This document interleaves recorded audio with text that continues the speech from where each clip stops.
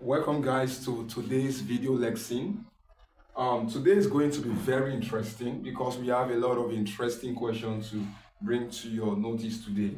Okay, as we have on the board, we are on the part 3 of the Jamb physics question 2024. This is part 3 of the question. So if you know you haven't watched the part 1, the part 2, please do well to go back to our previous video to get other questions and the answer, because these particular questions we are solving are sure to come out in your exam 2024. Okay, the first question here says that I remember there was a question I posted in our previous video where I gave you a question that what would be the force that must be overcome, the assignment question for a body to start moving. Don't forget there are two types of frictional force.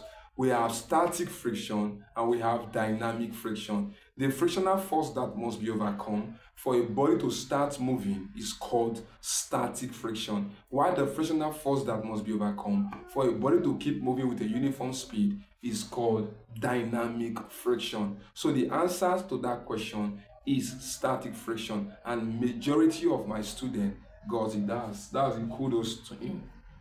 Now, let's go into the question for today. A man hears his echo from a nearby hill 2 seconds after he shouted. If the frequency of his voice is 260 Hz and the wavelength is 1.29 meter, how far is the hill? Wow, so interesting. Let's work this question together. A man hears his voice from a nearby hill 2 seconds. That is to say that the time is 2 seconds. After he shouted, if the frequency, what's the frequency? Frequency is 260 Hertz. Okay? And the wavelength is 1.29 meter. How far is the hill? How far is the hill? How far is the hill? We are looking forward for distance. So let's put our distance there to be unknown. Now, if you are looking for distance, don't forget that this particular question is from your sound wave and is based on echo. What is echo? Echo is the sound heard after reflection from a plane surface. If a sound travels to a particular distance and return back to the original position, the sound that is held is referred to as the echo. And the formula to determine the speed of sound in air after reflection is V equals to 2D over T.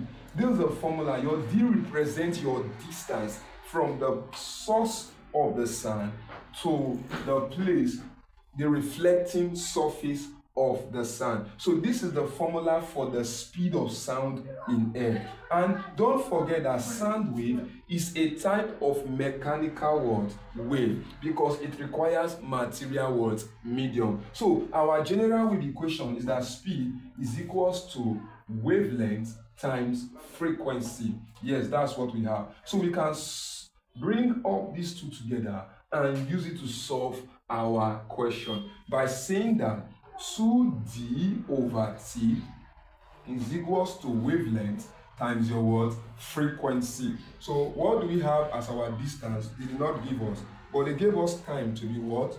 2 seconds, and is equals to wavelength, which is 1.29. Frequency is what? 260. Can these two work? What is 2? Yes. So your distance will give us 1.29 times 260. Let's quickly do that.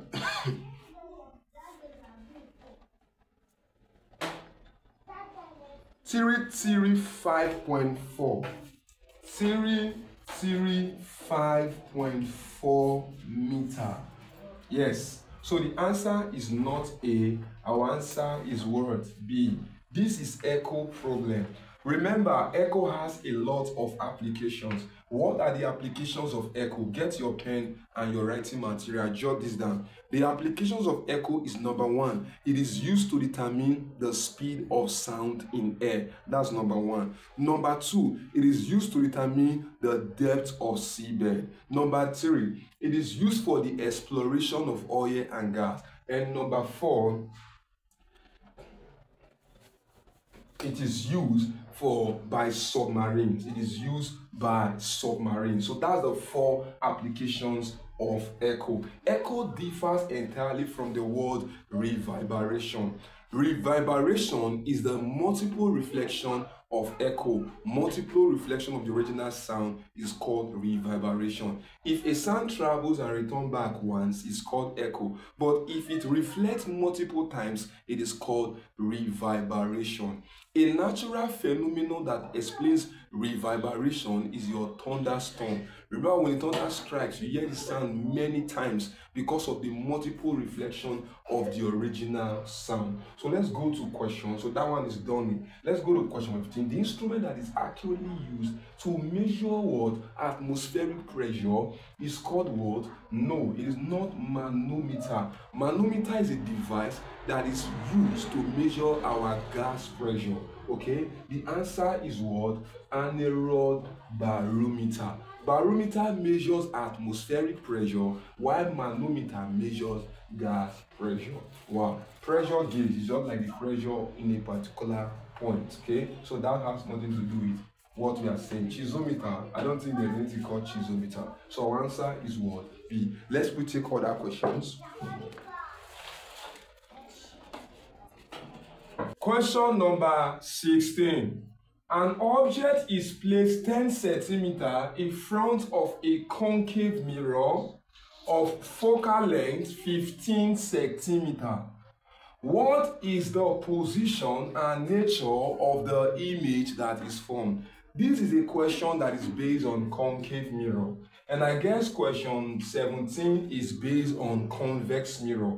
So it will be important for us to note the important formulas that are used in solving problems involving curved or spherical mirrors. Please take your book and your pen, jot these important formulas down. Important formulae. Formula number 1. Remember, 1 over F is 1 over U plus 1 over V. Please take note, F is your focal length, U is your object distance, V is your image distance. That's 1. Formula number 2. V over F is equals to 1 plus N. Formula number 3. U over F is equals to 1 plus 1 over N. So we have formula number 1, formula number 2, formula number 3, formula number 4 is that magnification is image over object, or it can be height of the image over height of the object. Formula number 5, your focal length is arrow over 2. Okay, so write these important formulas down because they will be used to solve problems involving curved mirror. Your curved mirror is either a concave mirror or a convex mirror. There is also a special type of concave mirror called the parabolic mirror that is used in car headlamps and in the construction of searchlight. Now, these formulas are very important. What does F represent? It represents your focal length. What does U represent? It represents your object distance. What does V represent? It represents your image distance.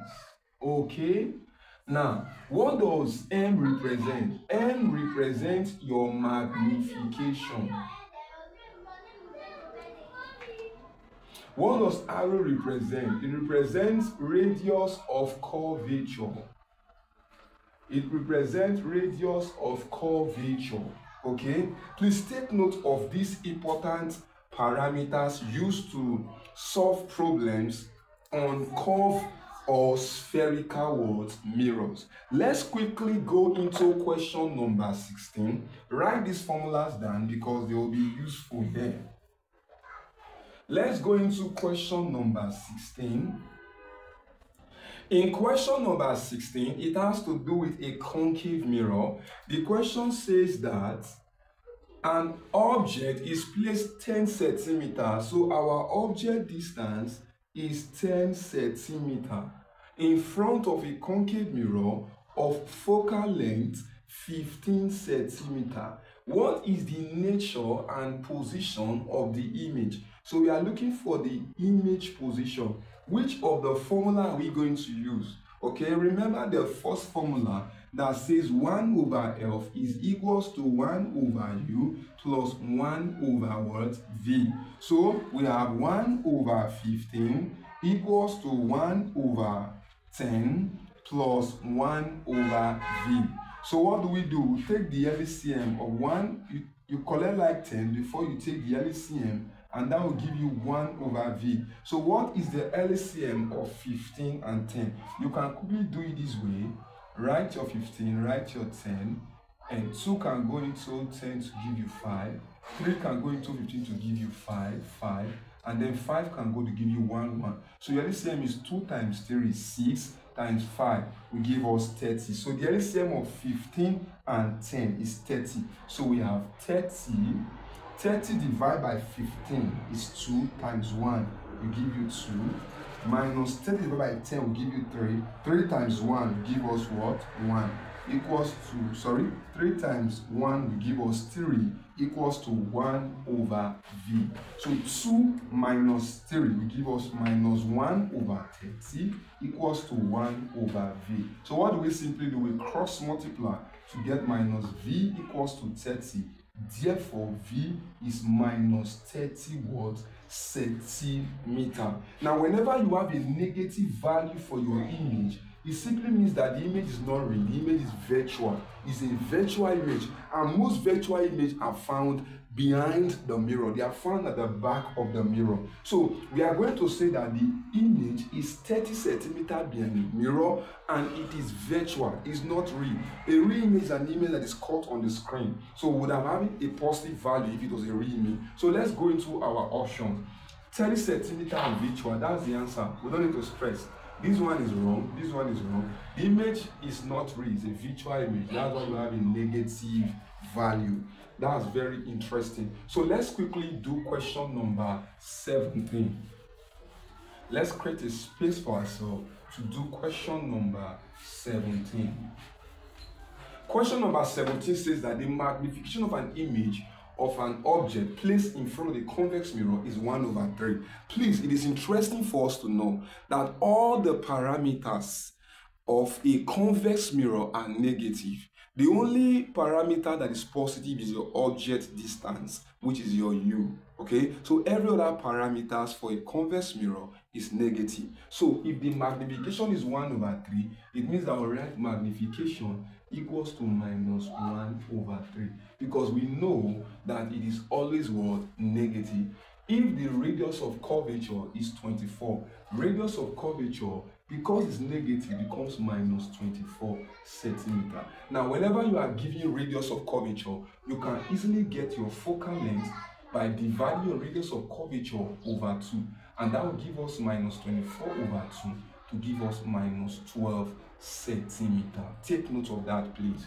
Okay, what is the distance between the object and the image? So it is good for us to find the image first, and then we find the object. Okay, or we find the object first before we find the image, then we know what to do. Now, if we have our magnification this and we have this as our focal length, let's first of all calculate the image distance. Okay, remember there's a formula that says V over F is equals to 1 plus M. So let's quickly do this.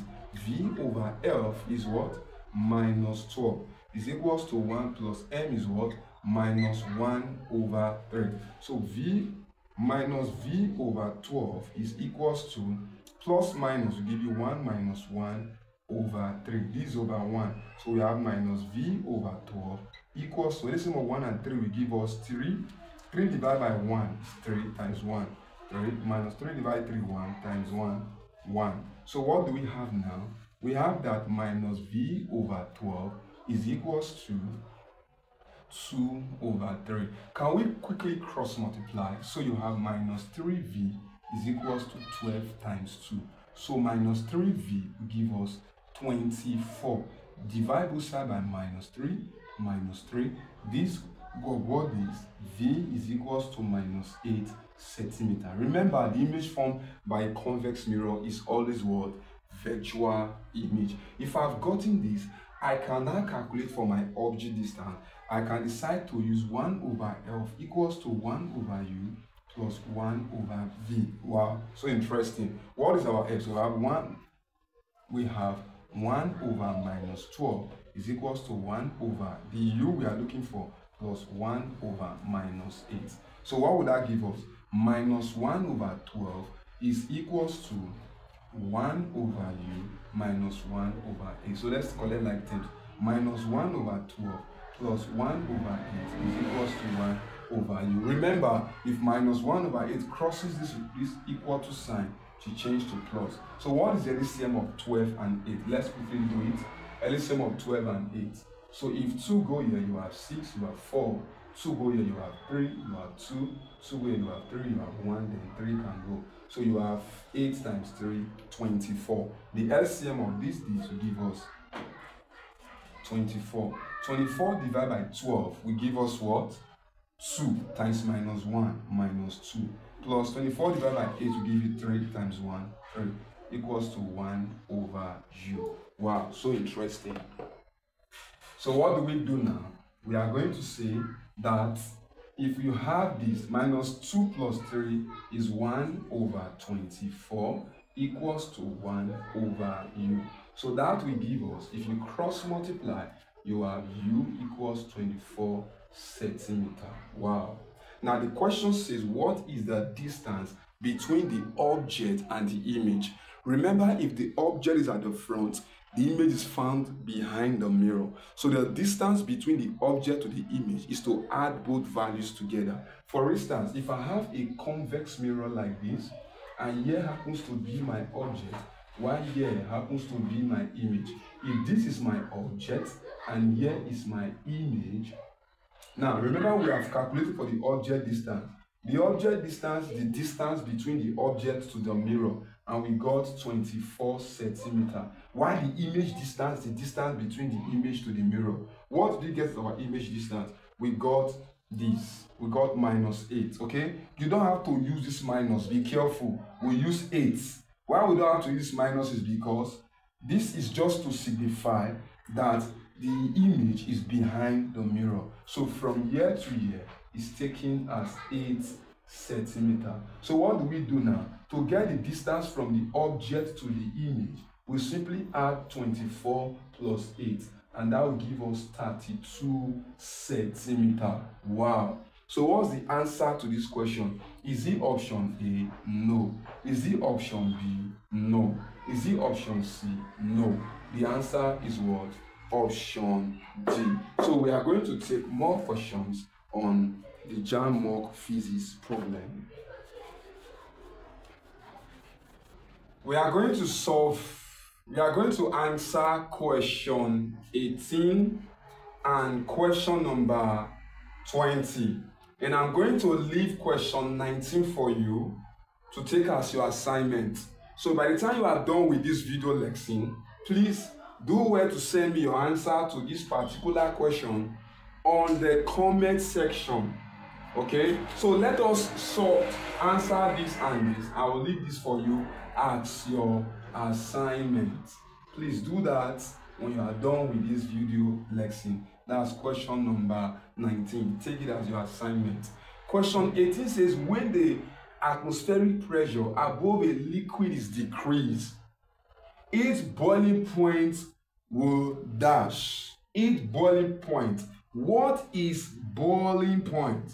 What does the word boiling point means? Okay, you've heard of words like the melting point of a solid. Okay, they will tell you that melting point is the temperature at which solid molecules turn into a what? A liquid. Now, our boiling point is the temperature at which the saturated vapor pressure, which is our XVP, is equals to the external atmospheric what? Pressure. Please take note of that. A substance will boil when the saturated vapor pressure is equals to the external atmospheric pressure. That is when a substance boils. It differs entirely from evaporation. Evaporation is the process by which a liquid turns into a gas below the boiling point of the liquid. The boiling point is the point, is the temperature at which your XVP, saturated vapor pressure,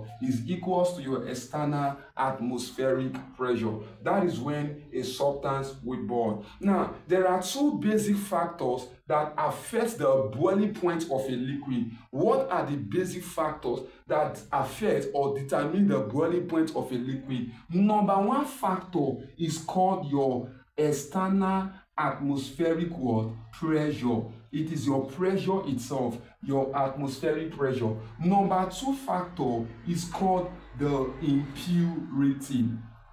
If an impurity is present in a liquid, it will increase the boiling point of that liquid. If the liquid was supposed to boil at 100 degrees Celsius like water, it might take up to 120 degrees Celsius because of the presence of impurity. So impurity in liquid increases the boiling point, while impurity in solid reduces the melting point. Take note of that. So for two factors affecting the boiling point of a liquid, which we say it is the atmospheric pressure and the impurity. So the more the impurity, the higher the boiling point. The lesser the impurity, the lower the boiling point. So number two says the external atmospheric pressure. How does pressure affect the boiling point of a liquid? Like I told you, a liquid will only boil when the external atmospheric pressure is equals to the SVP. So the higher the atmospheric pressure, the higher the boiling point,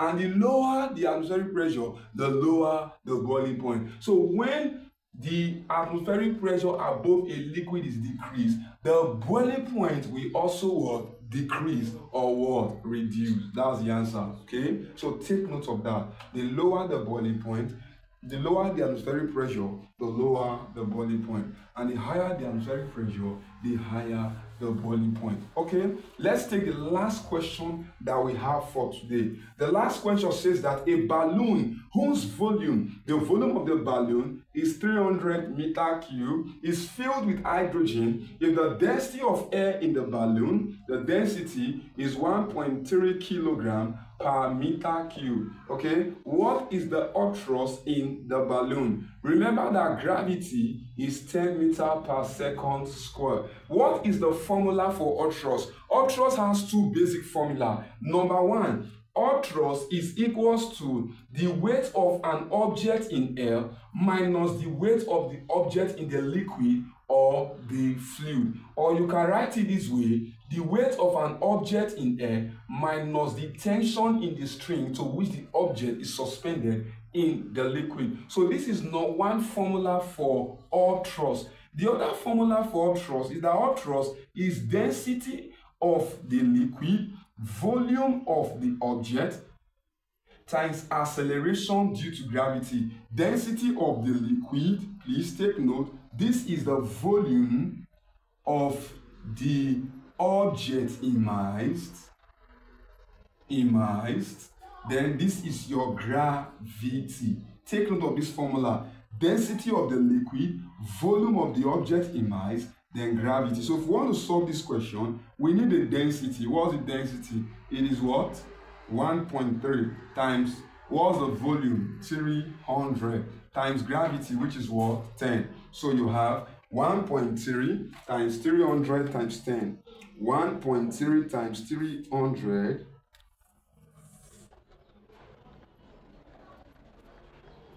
times 10. We have 3,900. So our earth thrust is 3,900 what? Newton. Earth thrust is a type of force that exists in a fluid. Okay, we have come to the end of this video lesson part 3. Do well to go back to part 1 and 2 if you have not watched the videos. We have a lot of solutions and detail for you. Okay, you are taking this question number 19 as your assignment question. Do well to send me your answers on the comment section. And if today is your first time of coming across our video, please do well to subscribe to this channel. Also help us to like our videos for more content. Thank you very much. I'll see you in my next video.